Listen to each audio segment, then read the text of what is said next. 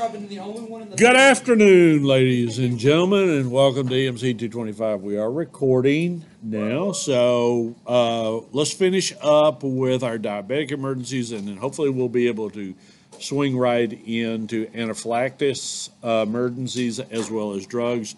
I will get the PowerPoints to you for the rest of today's lecture. So we're going to jump right in and talk about DKA, diabetic ketoacidosis, and typically we see DKA with type 1 diabetics more so than we do with type 2 diabetics, although it can occur with both patients. Now, when we're looking again, as a reminder, type 1 diabetics produce no insulin. Type 2 diabetics, the body cells have become resistant to the insulin that's being produced, or the insulin that's being produced is of a lesser quality. Therefore, the blood sugar has a tendency to go up. Now, the big thing that we're looking at with diabetic ketoacidosis, or DKA, is the lack of insulin. And again, when we don't have insulin, then the blood sugar continues to go up, and we begin to see symptoms. Here's a key thing to remember when we're talking about DKA patients. DKA patients will take hours or more likely days in which for signs and symptoms to begin to exhibit themselves. Now, the body is going to find some way to manufacture energy one way or the other. It will either utilize glucose, and if the glucose is not available, then what it will do is it'll turn to cannibalizing itself and now begin to break down fat and protein. The problem with breaking down fat and protein as an energy source is that it leaves behind a ton of waste products in the form of ketones, or these can be called ketone bodies. Diabetic ketoacidosis, in the name itself, tells you exactly what's going on with your patient. So number one, your patients are going to be acidotic. So we're going to see that pH begin to swing over towards the acidotic range. The other thing that we will see with these patients is that they will have really severe dehydration.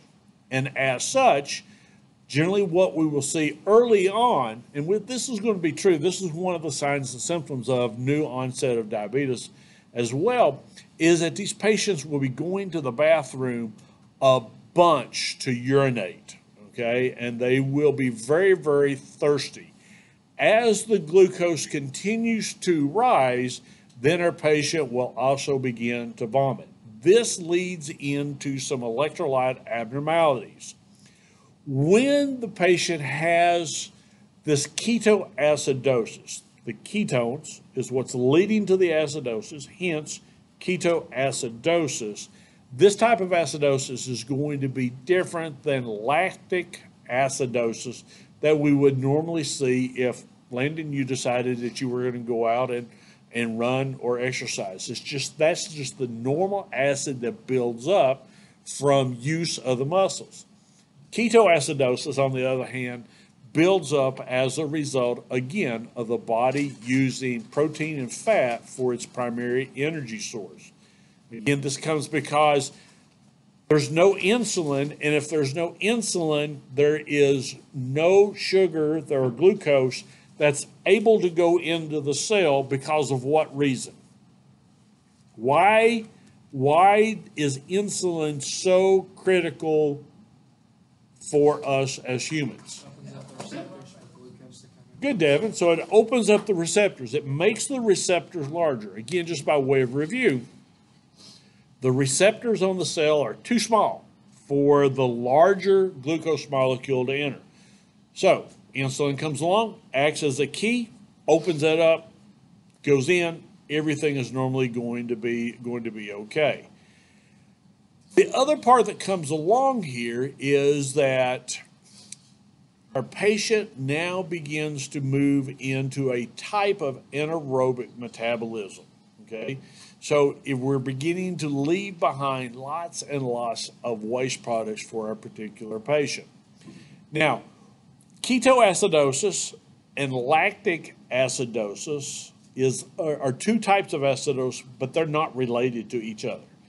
Two entirely different mechanisms. One comes about as a result of normal metabolism. The other comes about as a result of a breakdown of the body's processes. Now, generally what we're looking at here is that your patients, like I said, they will become very, very acidotic. They will also become very dehydrated. This is as a result of your patient's profound urination, known as polyuria, as well as severe nausea and vomiting that will come along. Now, let me ask you a question. With our patients that have really, really profound dehydration, what are some of the things that we need to be worried about as far as paramedics? Blood pressure would be one. Why is that? Why does the blood pressure drop? You're right. Keep going down that road.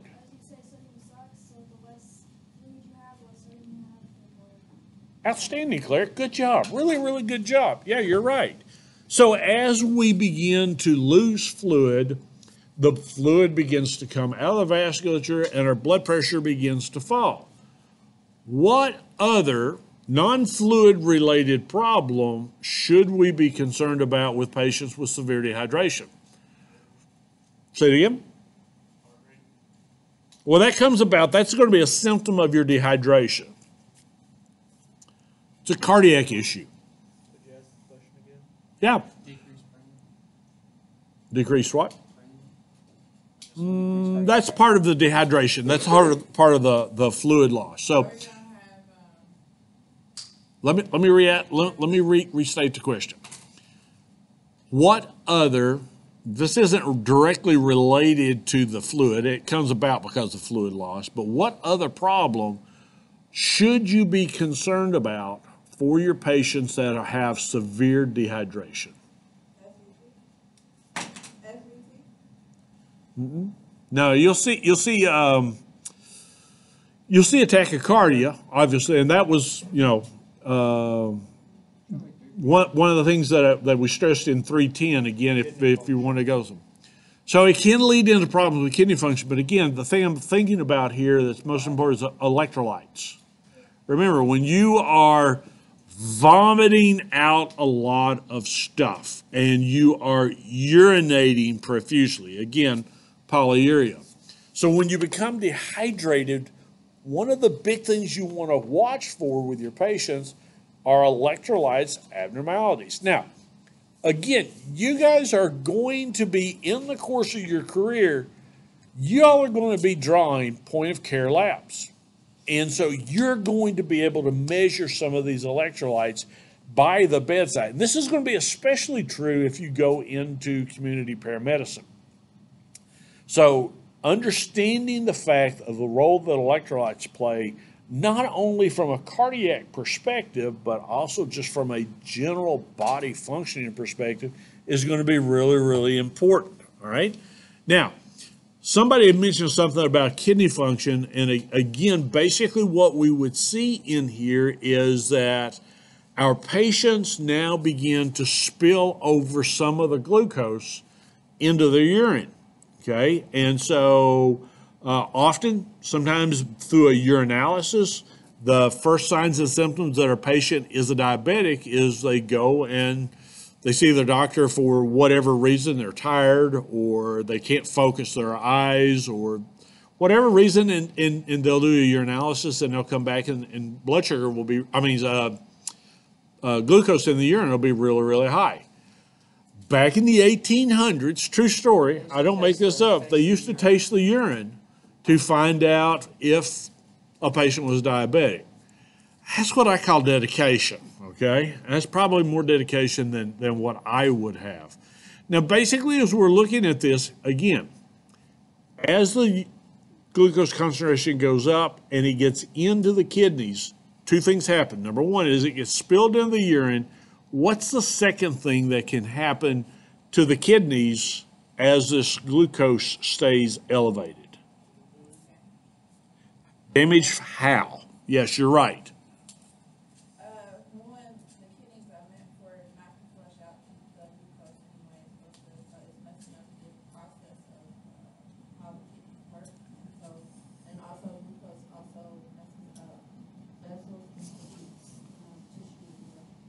You got them both. You got them both. So good. So the glucose, the elevated glucose over a long period of time, if it is not controlled and taken care of, it begins in particular to destroy the structural component of the kidneys. And then, much like every place else, the brain, the eyes, and the heart, it begins to break down the vasculature, leading to a decreased perfusion of those organs. And as such, then we begin to have cell death from our patient. All right. Now, typically what we're going to see here is that when the blood glucose gets to about 300, that's when it begins to spill out into the urine. Okay, so that kind of gives you a little bit of a correlation of exactly what's going to be happening. So if you do, and we don't do, at least on a regular basis, we don't do urinalysis or glucose dip tests at the bedside. Now, a lot of y'all are going to be working in the hospital, and you will be doing that type of test. But the thing to keep in mind is that when you run your finger sticks, if that blood sugar is 300 or higher, understand that we've got an elevated amount of glucose that is going through the kidney, and that could potentially run into a problem with our patient as far as damage to the kidney, as well as exacerbation of the dehydration. The body reacts with an elevated heart rate. The body reacts with a dropped blood pressure. They begin to go into hypovolemic shock, and it's a vicious cycle. They can drink all that they want, but guess what? The body is going to continue to lose it either by vomiting and or by urination. Now, when we're looking at these particular patients, one hallmark sign or symptom typically shows up with these patients. What is that? Say it again. Kussmaul respirations definitely comes into play there, but that will occur after our patient loses consciousness. Okay? So you are correct. Kussmaul respiration, and remember, Kussmaul respirations is what? How do you describe Kussmaul respirations? Say it again. It's a V-tach breathing. I like that. Where did you learn that? Pretty sure you said it. Oh, I did? That or Professor Wise said it. I thought that sounded really cool. I couldn't have said that. But yeah, it is the V-tach breathing. I like that. Landon. Yeah, they got a fruity smelling breath. Now, one of the, Tina. I didn't know if we were doing this like acute or like right now, our own set, but also unexpected weight loss. Yes. So these patients, again, they'll lose a lot of weight primarily because they're really hungry, they're really thirsty, but everything that they eat comes right back up. But then also, wouldn't it be unexpected weight loss due to the fact that when the cells can, the glucose cannot get into the cells, so it flushes it out. But also, the stored fat that we have breaks down because we have to use that instead of using regular energy. I think is what it is. All right, no, Yeah, no. not regular energy. I can't remember, but yes. Yeah, so again, because there's no glucose there for the body to metabolize, then it breaks down the fat and the protein. And so over a long period of time, these patients can really begin to lose a lot of muscle. And this leads to huge issues, particularly with older patients who, remember, a good muscular system helps us to maintain our balance, keeps us from falling. As we get older, then these patients fall because they stumble and they can't regain their balance. Richard. Isn't this one of the big reasons why the keto diet is actually potentially dangerous? Any diet that you take to an extreme is dangerous, but in essence, the keto diet puts you into DKA, a type of mild DKA, because what's happening in here is that you're dramatically reducing the amount of carbohydrates that you're eating, and you're increasing the amount of protein. Now, one of the problems with the DKA or the keto diet is that people with renal problems, renal failure, kidney transplant, if it's an effective diet, you'll lose weight. You'll lose quite a bit of weight. But remember, the premise is to eat more protein. All right. Well, the more protein you eat, the harder it is on your kidneys. And so you got to be really, really careful and watch that very, very closely. But yeah, you're exactly right. That's exactly what happens with the keto diet as far as weight loss. So what do we do for this? Well, basically for DKA, for your perspective and mine, is that we've got to try to manage dehydration and acidosis. Now, there's a couple of different ways that we will do this, and we'll manage the dehydration with fluid replacement, and we can manage the acidosis with insulin. Now, I say that because I will tell you, pre-hospital, you're probably never going to give insulin. But again, one of the things that we stress in this program is a lot of y'all are going to be working in non-pre-hospital situations. You're going to be working in physicians' offices. You're going to be working in ERs or ICUs. So we're going to talk about insulin, particularly regular insulin, here in just a little bit as far as what it does. Martina, do you have a question? I just think the fluid, but we wouldn't do fluid overload, but because the patient is so dehydrated, could we dilute in a way of like so much? The solution to pollution is dilution. So one of the things that we're able to do is when we give our fluid bolus for our patient, generally what we're going to do is that we're going to couple things from a bolus. Number one is we're going to replace the fluid the patient has lost either through urination and or from vomiting. Second thing we're going to do is that we're going to begin to dilute the concentration of the sugar. Now, blood sugar is not going to go down because we give a fluid bolus. But what we are going to be able to do is to slow down that concentration or lower that concentration to slow down the damage that it does to the vasculature so that we can get them to the hospital and then they can begin to bring the sugar down, the glucose down more gradually. So probably do something like LR and then maybe a couple that with D5W or something like that? Or? Now remember, as far as we wouldn't want to give D5W, it's not going to hurt them, but again, the last thing we need to do is to give them more glucose. Right. Okay, so we're going to stay away from D5. It's going to be rare that you're really ever going to administer D5 for your patients anymore. LR would be a good one. It's a good start, but it's not in the amount or the concentration of electrolytes in the LR that will help to offset that as much as what? Now, we kind of talked about, and this may have been in trauma, so if it is, I apologize, but we'll talk about why would LR in the DKA patient be a better choice of solution than normal saline? Because normal saline is acidotic. Normal saline is acidotic, and so we don't want to make our patient, or let me back up. Normal saline is more acidotic than LR. And we don't want to make our patient more acidotic as far as when we're going through. Now, again, yes, ma'am. The only reason why I would think that even though you say LR, normal saline would be better due to the fact of dehydration and sodium bringing into it, it brings more fluid.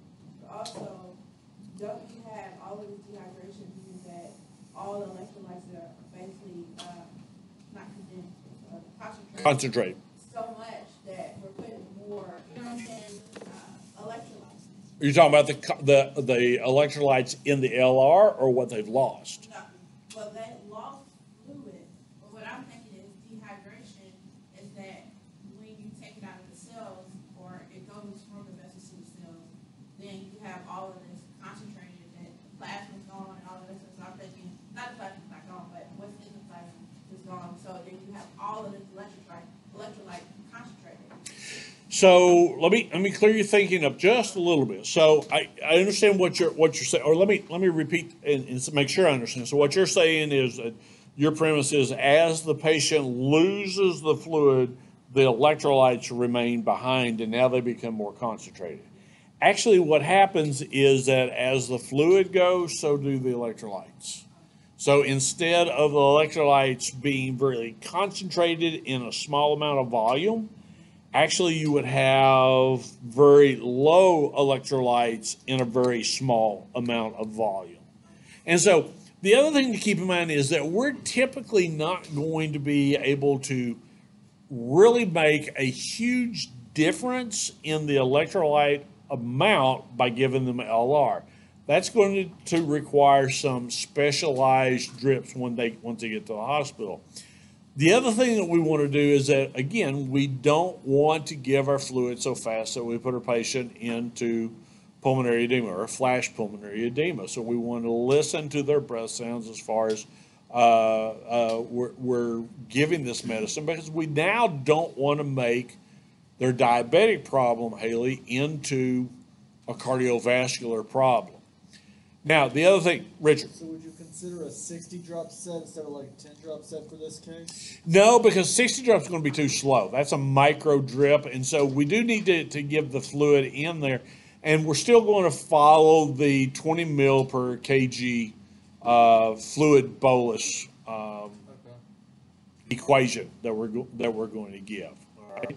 Now you can, if you have any concerns, you can cut that in half and start out with 10 milligrams per kilogram, and then increase it as you're going up. Now the other thing to keep in mind, guys, we want to get the fluid in, so use a large gauge IV needle, okay, catheter, and you want it to be short. You don't want it to be long. Now, that's kind of an oxymoron, because it's been my experience that diabetics have the worst veins, okay? And so you go with whatever you can get. Keep in mind that you want to go with the largest IV catheter that you can get, so that you can get the fluids in quickly if you need to, but you can always back them down if you don't. Now, when we're looking at this, again, don't overload your patient with fluid, Haley. You want to make sure you're listening to breath sounds as you're administering and giving out the fluid as it's going through. Now, here's the other thing to keep in mind. As your patient now gets into a situation of where they are urinating off and vomiting off, one of the things that comes back to what you were saying, Martina, is that we now can begin to see the potassium to begin to rise. Again, the big thing that you need to remember, and everybody in here is either in 303 or has taken 303, is we're looking for that peaked T wave to identify that we've got some type of a potassium abnormality that's going to be in there, okay? Now, when we're looking at this and addressing this, this is going to be really, really important, because, again, we don't want to overwhelm our patient with potassium. Now, giving the fluids, you're not going to have to worry about that at that point in time, but just kind of keep that in mind. Now, here's the other thing that happens. When you give a patient insulin, if their potassium is elevated, one of the side effects, which is a good one, is that it will move the potassium from the blood back into the cell where it's safe, all right? Now remember, when we have free potassium that's floating around, it gets to the heart. What danger do we have with an elevation in the volume or the amount of potassium, and what danger does that have on our patient's heart? Cardiac arrest.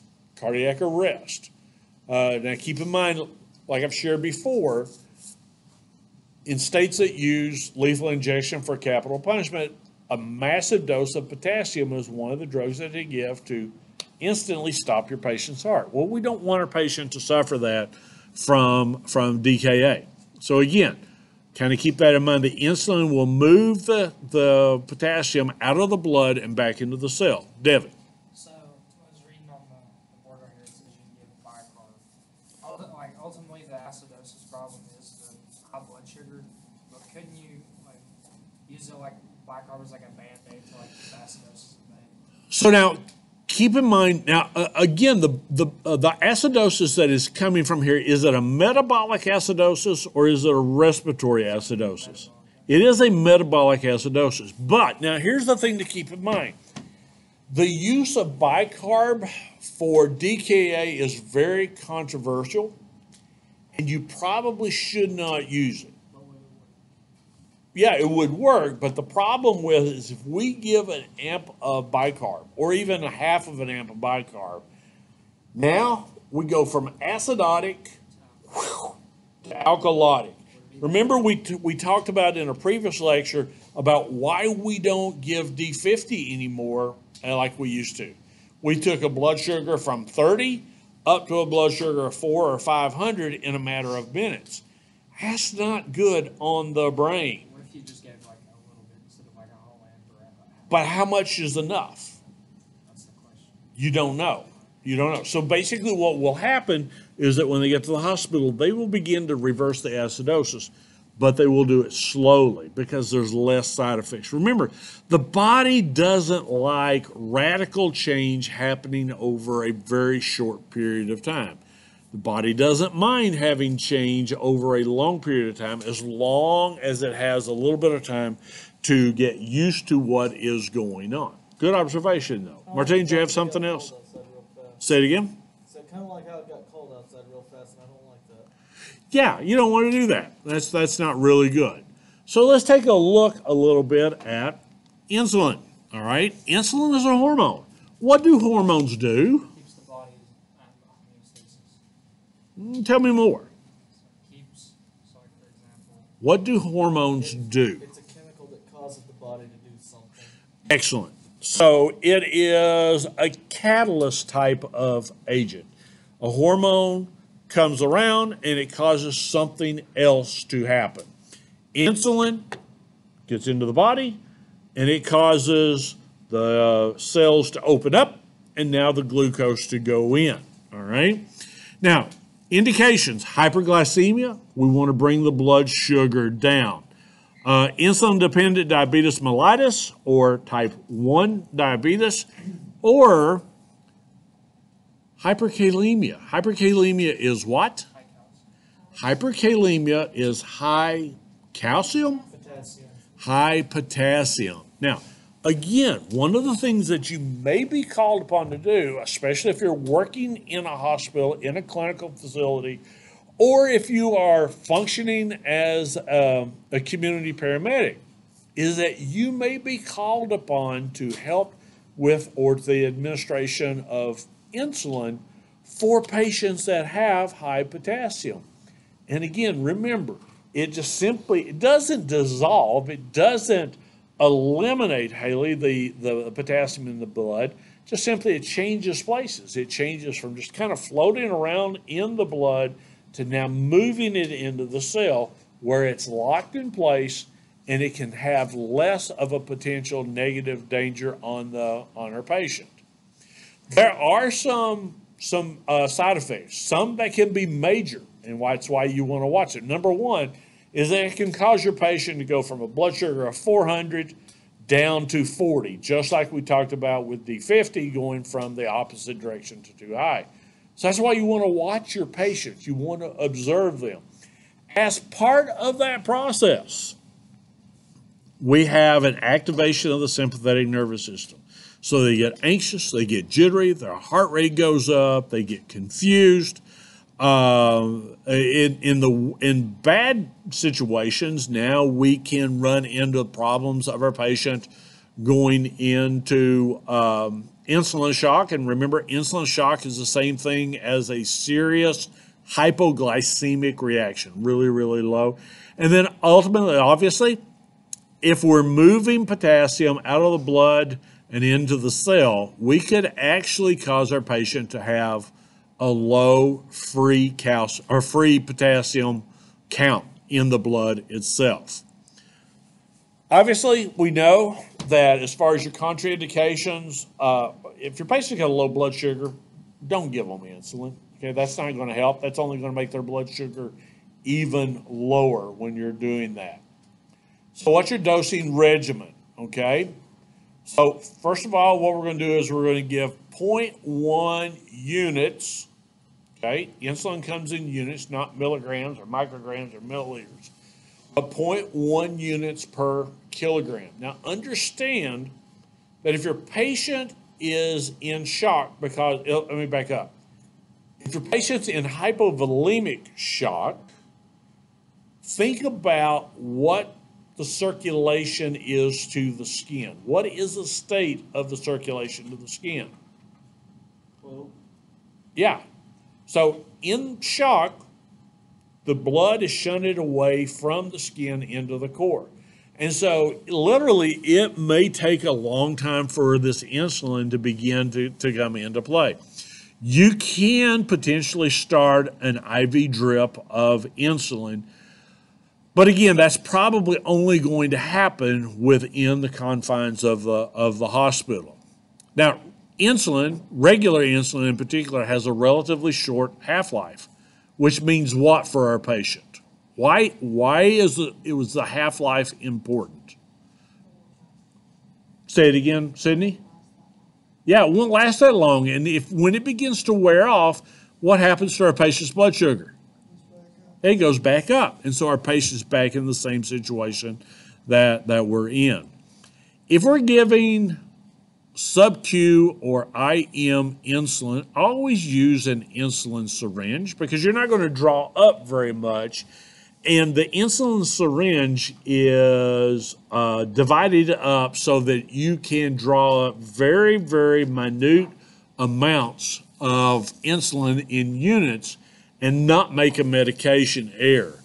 Now, one of the things to keep in mind, as the last bullet says here, is that the time of onset as well as the half-life depends upon the person as well as what's going on in the person. If you've got a patient that's mildly in hypovolemic shock because they've only lost a little bit of fluid, then the onset of insulin is probably going to be quicker than if you've got somebody who is in profound shock. I just think it's weird that we're actually giving doses because most diabetic patients are on a scale, and most doctors give, so that's kind of weird that we're actually coming up with a scale of our own for all patients.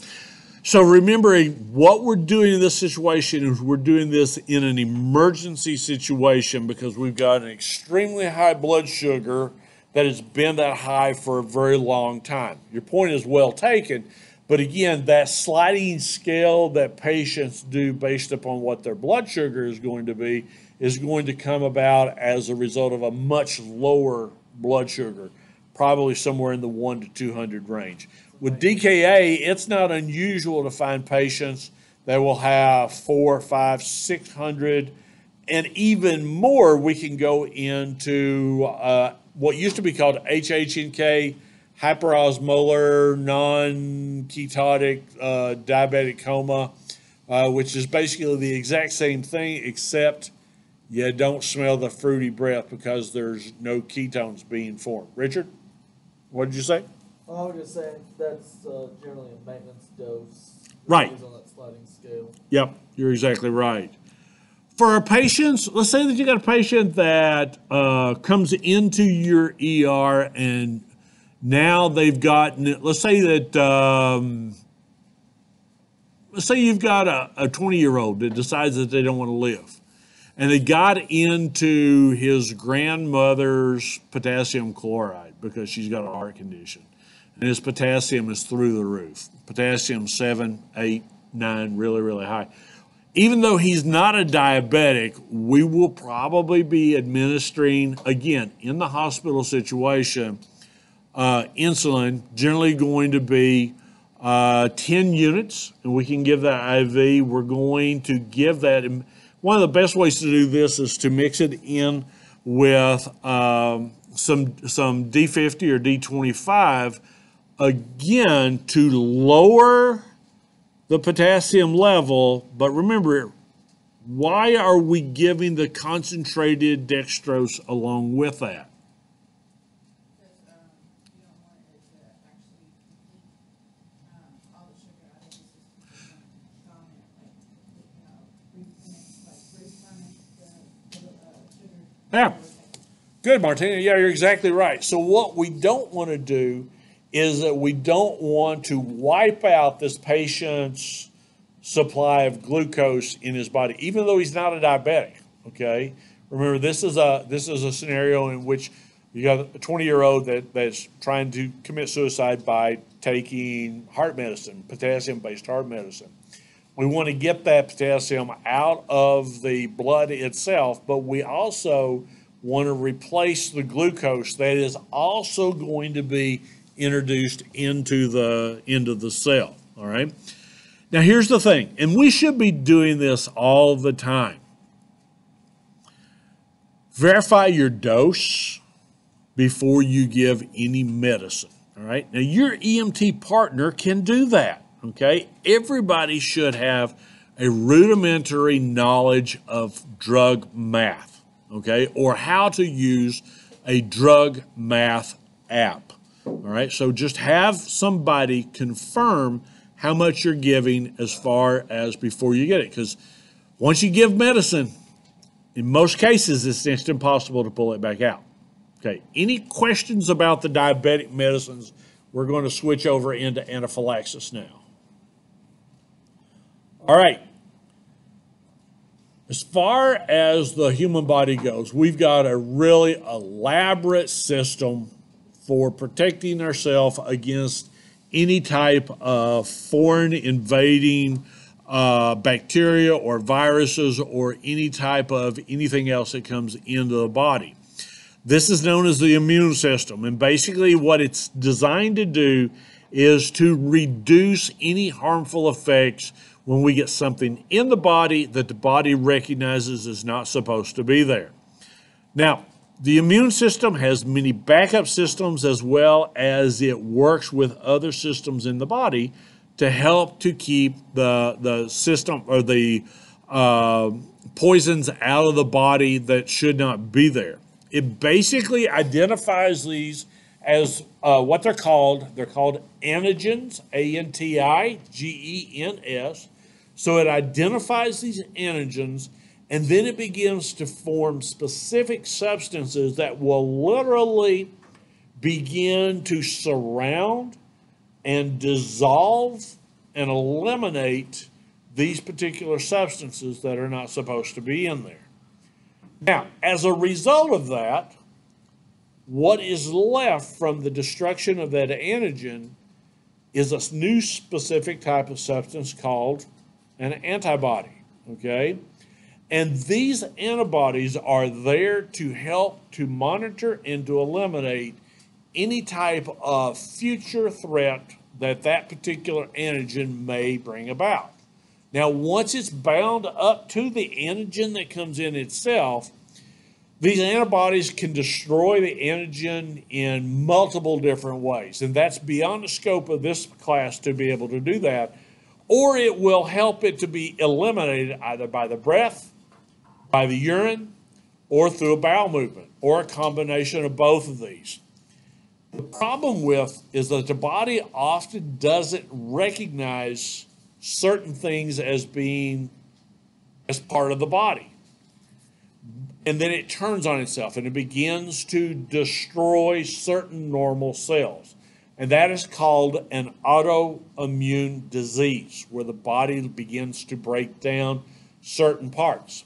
One of the things that happens in muscular multiple sclerosis is that the body looks at the covering of the nerve cells, which is much like the covering of an electrical cord, and will begin to attack that. That's the covering is known as a myelin sheath.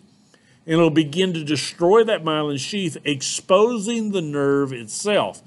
Now, if I took a knife and I started trimming off this covering off of this cord, bad things would happen. Be bad enough that I would probably burn down or burn my computer up. Maybe I'd destroy the projection system. Worst case scenario, maybe the building would catch on fire. Similar thing happens as far as whenever the body begins to attack itself. Systems begin to fail and we have a number of harmful effects. Now, this antigen antibody system is designed to help to keep people alive, okay? But we can get an exaggerated response that instead of an allergic reaction now becomes known as an anaphylactic reaction. When this happens, the body begins to secrete different types of chemicals within the body itself, primarily histamine, serotonin, and other types of chemicals that lead to the problems that we see with anaphylaxis. And within anaphylaxis, ladies and gentlemen, what are the major issues? We typically have three. What are they? Airway obstruction. As a result of what? So we have airway obstruction as a result of, so not swelling as much as it is bronchoconstriction, okay? So we get bronchoconstriction. I'll come right to you, Martina. What's the second thing that happens? So that's your respiratory component. The other two are cardiovascular. Increased heart rate would come about as the body is trying to compensate. So you are correct. Decreased blood pressure. As a result of what? Vasodilation. What'd you say, Claire? Not enough circulation. That's true as a result of vasodilation. So the blood vessels now get really, really big. And histamine's the big player in that. But wait, there's more. What else happens to the blood vessels? They get little holes in them, yeah. And what happens when we get little holes in the blood vessels? Plasma begins to leak out, which does what to our blood pressure, Claire? It drops it down even more. Martina. Okay. So again, these are the three things that we're looking at happening with our patient in anaphylaxis. In particular, guys, make sure you remember that histamine is the major player here. You'll probably see that one again. So as we go through, these now begin to exhibit and to show the signs and symptoms of a patient having an anaphylactic type of reaction. Now, an allergic reaction can be minor. So, for example, if a patient gets stung, it swells, it burns, it hurts, that's an allergic reaction. So that's a minor one. It affects only one body system, or we can have a major anaphylactic reaction that literally begins to affect multiple body systems, okay? In particular, the respiratory system, the cardiac system, and the GI system, okay? Now I'll come right to you, Richard. With the GI system, one of the things we see with this release of histamine is it causes our patient to vomit. Why is that a problem? Because of our airway. We already have an airway problem, and the last thing we want to do, Sydney, is to put a bunch of vomitus down into it. Richard. So can you have a major allergic reaction that affects major systems that isn't anaphylaxis? Say that again. So anaphylaxis is, obstruction of the airway along with affection of the cardiac system. Is there a major allergic reaction that affects multiple systems but doesn't cause anaphylaxis?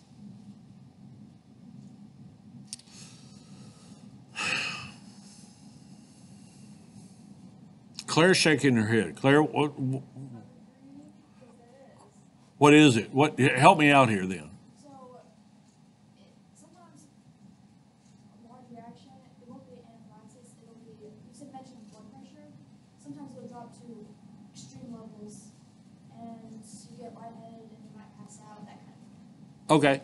So, yeah, and that would be a type of anaphylactic reaction that would basically involve your vascular system again. So, what I'm trying to think of is if there would be a time when you would have an anaphylactic reaction that would not involve either the respiratory or the pulmonary, and I don't think that there could be. I think it would have to involve one or both of those. So ultimately I would have to say I'm not sure. I'm not sure, all right? Now, when we've got this anaphylactic reaction is going on, if treatment is not rather rapid, our patient's going to die. They're going to suffocate and they'll go into cardiac arrest. Now, the typical progression that we see for these patients is that it starts out where the skin now begins to get red. They begin to have this really warm sensation, and they develop a rash. And then that rash begins to coalesce and develop hives. That's also known as urticaria. You might want to remember that because that'll be the word that will be used on your registry exam if they use it. Can you spell that?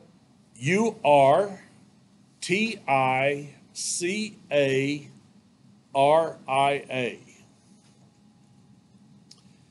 So like I said, your patient can feel warm and flushed. They may feel like that their lips and their mouth and their throat are beginning to swell.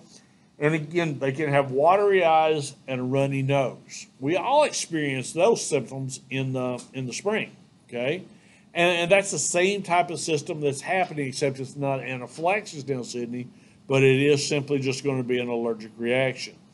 The key here, ladies and gentlemen, is you got to determine with your patient assessment, is a patient having an allergic reaction or is it moving into anaphylaxis? And if it's not into anaphylaxis yet, is there a possibility that our patient could go into anaphylaxis? Now, one of the things to keep in mind, and it's a really scary thing, you know, we're talking about patients that get stung by yellow jackets or wasps. That's a common type of instigating event. Sometimes people will go out and eat shellfish, and that can cause an allergic reaction. Sometimes people will eat some type of nuts, primarily peanuts, and that can lead into an anaphylactic reaction. You may have experienced all of these all of your life, and you get up into your adult years, your middle-aged years, or even older, and then all of a sudden you eat a peanut butter and jelly sandwich, never had a problem before, and now you have an anaphylaxis, which is really kind of scary when you begin to think about it. But the other thing to keep in mind is that generally, the more rapid the onset of symptoms, the more severe the reaction is going to be. So if your patient says, yeah, this kind of came up and it started developing over about an hour to 90 minutes, most of the time, I'm not telling you not to transport it or not to treat your patient, but I'm telling you most of the time your patient's not going to go into a severe anaphylactic reaction. Watch them closely, okay? Remember, when we're assessing our patients, we're assessing for sick, or not yet sick, okay? Basically could be sick as far as when we're going in there, all right? Now, rash and hives are the most common manifestation of an allergic reaction, and the quicker that those have an onset, the more severe that the result is going to be. Now, as we're looking at this, then basically you can see the progression that we would see in this particular graphic. Once the histamine has been released, then we run into bronchospasm and vasodilation, leading to both respiratory and cardiac issues. The vasodilation causes us to go into a hypovolemic type of shock, which ultimately, even though our heart rate is increasing, our preload is going to drop, which means our cardiac output eventually drops and our patient goes into shock. So what do we do for this? Well, your primary treatment for severe anaphylaxis is going to be the administration of epinephrine. Now, we've already covered epinephrine, so this is just basically going to be a review. So epinephrine is considered as an adrenergic agonist. Adrenergic sounds like adrenaline. Agonist means it helps it to happen. Okay, so it's going to have the same effects as adrenaline because it is adrenaline. Okay, it's also an inotropic. An inotropic would mean what? That's dromotropy.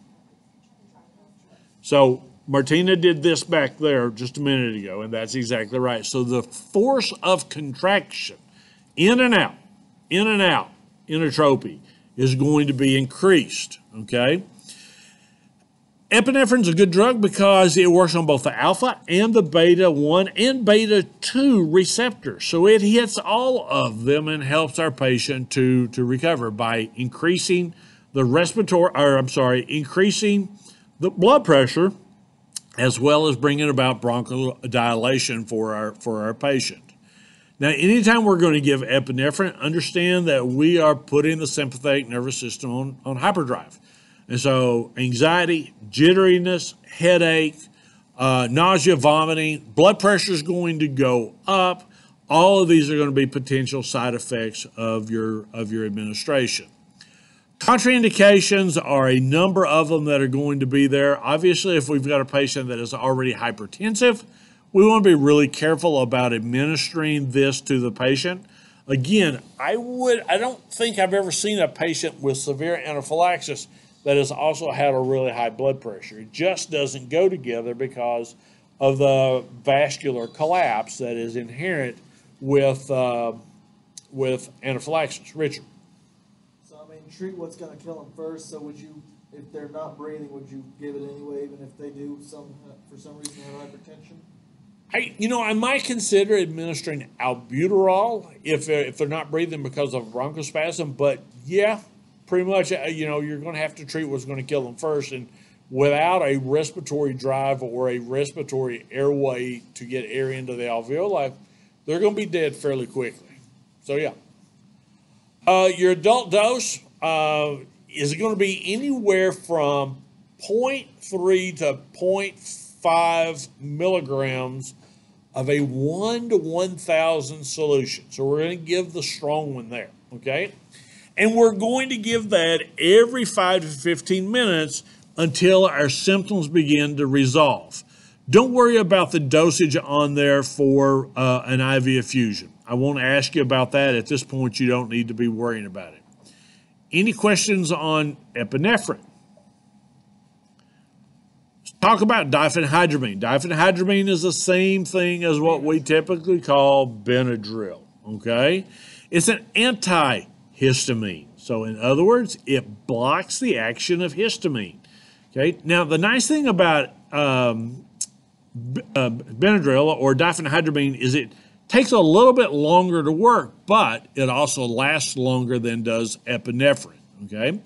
And so what we're going to do is indicate it in our patients that have anaphylactic reactions. So once we give our patient epinephrine and we begin to see their symptoms dissipate, then we want to follow that up with a dose of Benadryl. And typically our dose that we're going to give is going to be between 25 to 50 milligrams.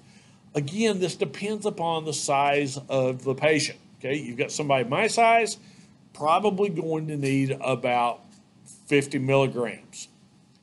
Martina, you got somebody Elaine size, you might even want to consider 12.5 milligrams, and you can tell her I said that, okay? So, yeah, she's tiny. Don't make her mad, though, okay? Some of the side effects you're going to see is the most common one, as we all know, that it's going to make people sleepy, okay? Except there's something about giving Benadryl to some kids that it actually has the opposite effects, and it sets them off and it makes them really, really hyper, as you can see in the area there. It also will cause really dry mucous membranes, so the people that take it are typically going to be pretty thirsty to try to offset some of that drying that's going on. Richard. You mentioned thickening of mucus, so would probably going to get them backwards. Would rhonchi be possible there? Potentially, but now keep in mind that you usually are not going to have a lot of mucus in the alveoli as a result of anaphylaxis. The big issue right there is going to be the narrowing of the bronchioles. So, yeah, I guess it is possible. Let's say worst case scenario, you got a patient that's got pneumonia, and they get stung by a bee, and now they've got pneumonia and anaphylaxis, and we take care of it with epinephrine, and then we give them Benadryl, then that mucus may get thicker as well, potentially, okay? Contraindications is we want to be really careful if we've got a patient that has asthma. All right, that's a relative contraindication. And your dose is going to be 25 to 50 milligrams. And we can either give it IV, IO, IM, or PO. PO being by mouth. How awful would it be if someone was having an allergic reaction and they were allergic to Benadryl? I had one patient That's that was so allergic awful. to Benadryl one time. What'd you do? I gave him epinephrine. Gave him epinephrine, and then I went with this next drug that we're going to talk about. So, yeah, it was really kind of weird That's when you so think, awful. you know, we give Benadryl, diphenhydramine for people that are allergic to it, but this person was allergic to it. So, Another room on my page. We can't have another drug. sorry. Last drug we're going to talk about, Solumedrol. Solumedrol is a steroid, okay? And basically the big thing that we use Solumedrol for is, or any steroid, is to reduce inflammation. Okay, now we can get some inflammation within the bronchioles, but the big thing that we see with the bronchioles is going to be constriction. But again, the thing with steroids, and remember, we're stair stacking these medicines. We give epinephrine for immediate relief, short duration, it begins to wear off. We give diphenhydramine for, it takes longer for it to begin to act, probably about 30 minutes to maybe 40 minutes for it to begin to act, but now we have a longer duration. Corticosteroids are generally going to take like an hour, maybe 2 hours to begin to act, but they're going to act for maybe 10, 12, 16 hours afterwards, and allows the body to become back more into balance. Again, all three of these disease processes that you see here come about as a result, have some component of inflammation in it. Some of the side effects that you're going to see is patients that get injectable steroids can become very hyper, okay? And they can swing one of two directions as far as their mood. They can go over here and be really euphoric and really happy and very nice to be around. Or Hulk smash. Or you're exactly right. They can come over here with kind of roid rage. I remember when I was getting my first kidney transplant, I was walking the hallways with my wife because they had given me 600 milligrams of IM steroid in preparation. And later on, it's kind of like I was walking the hallway and I looked over at my wife and I said, I just feel like killing something. And that's totally unlike me, you know, but it was the steroids talking, man. It was the steroids talking. The other thing, Devin yet? no, I hadn't, had I? So, other side effects is that steroids will dramatically increase your appetite. And so if you are on a steroid pack, you're sick and they put you on a Solumedrol pack, generally that's for about a week. Some things that's not going to happen is, number one, you're probably not going to sleep. And if you do, it's not going to sleep very well. You might as well stock up with snacks because you're going to eat everything in the house. Whether you like it or not, you're going to get hungry. I had like really bad sinus infection. They put me on prednisone. Yeah. That's interesting. Yeah, and it works pretty well. Contraindications for our patient, obviously Cushing's syndrome. I'd encourage you to do a little bit of research on what Cushing's syndrome is. The other thing that we're looking at here is it's used with precaution in hypertension because it can make high blood pressure worse. Why? Because it causes fluid retention, which can lead to an increase in your patient's blood pressure. So that's the thing that you kind of want to watch and look for there. Here's your dose for Solumedrol. We're going to give 0.5 to 1 milligram. We can give it IV every 12 hours, which basically means we're going to give one dose, okay? And the duration, like I said, will be anywhere from 12 to 16 hours. So, ladies and gentlemen,